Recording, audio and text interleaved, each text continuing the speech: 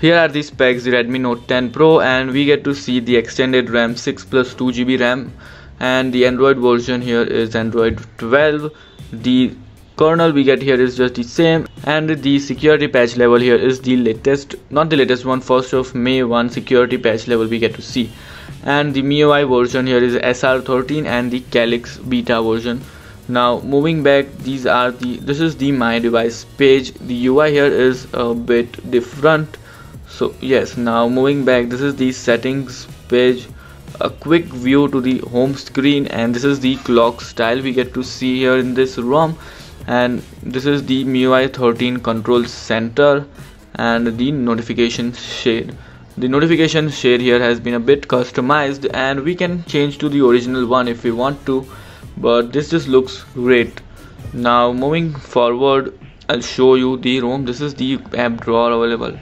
Now going to the settings, we get to see the MIUI SR customizations. So first of all, taking a look at it, we get to see the switch control. If we turn it off, we will get to see the MIUI 12.5 control center. As you can see, this is how it looks. So the modern engine for the MIUI 13 control center is available, and as you can see, this is how the control center looks if you turn this on. The smart hub, status bar styles here are available, 12 control center modes, everything here is available. So yeah, and in call UI modes here is also available. We can set the call brightness, the background color and everything. Now moving back, these are all just the same MIUI options available. The wallpaper and personalization, always on and lock screen option, nothing here is new. Then going to the display options, these are the options, and in the refresh rate, this is the new UI we get to see. We can set the default one. The default will be 120 Hz, and the custom we can switch to 60, 90 and 120. So yeah, I'll just prefer the default one, it just feels great. Now moving back, the sound and vibration here is same, notification and control center. Going to the home screen, these are a lot of options available. The animation rate choice, the animation in this ROM here are a bit slow. As you can see, the app opening animation and the closing animation are smooth enough, but they are a bit slow. They feel slow compared to the stock MIUI. I have set to the full animation, but still the animation here rate is very slow.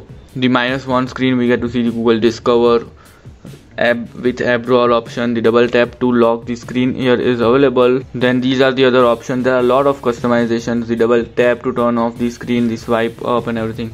This double tap to turn off screen here is not working, and the swipe up and everything, these are the other gestures available.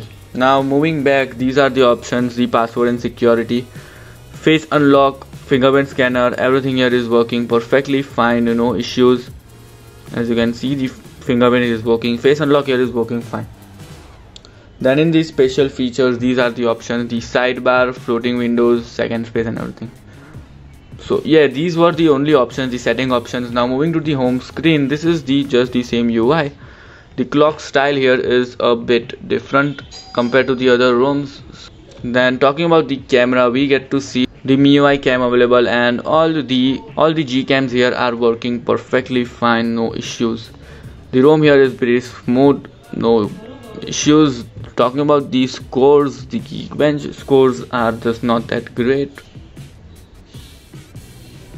Here are the scores, 477 and 1442. So the scores compared to the other ROMs are not that great, and overall performance also here is not that great, because I feel the animation here is a bit slow and phone just lags a lot. As you can see, the lag in the app drawer also. So yes, the ROM needs a lot more optimizations. Our ROM is lagging, and also the gaming performance here is not that good. Otherwise everything here is just the same as the other MIUI custom ROMs. So yes, and the SafetyNet status, banking apps, everything here is working perfectly fine. These were the only new things available in the MIUI other than the EU ROM. And talking about the bugs, there are bugs present here. Like the first bug here is with the widgets. New widgets here are available, but I am not able to add them. As you can see, when you just drag and drop here, it just sticks, and now when you go home, they just go away. So I am not able to add the widgets on the home screen. So this is also a bug present here. And the another bug here is with the WhatsApp. Like the other applications, they are not able to access the contacts. When I open the WhatsApp, you will see the contact details, not the name, not the person name. So yes, that is it for now. If you enjoyed this video, then don't forget to hit the like button. If you are new to this channel, then please guys subscribe to the channel. If you have any questions, then you can ask me in the comment section below or in the Telegram group. I'll meet you in the next one. Till then, stay safe, have fun, and bye.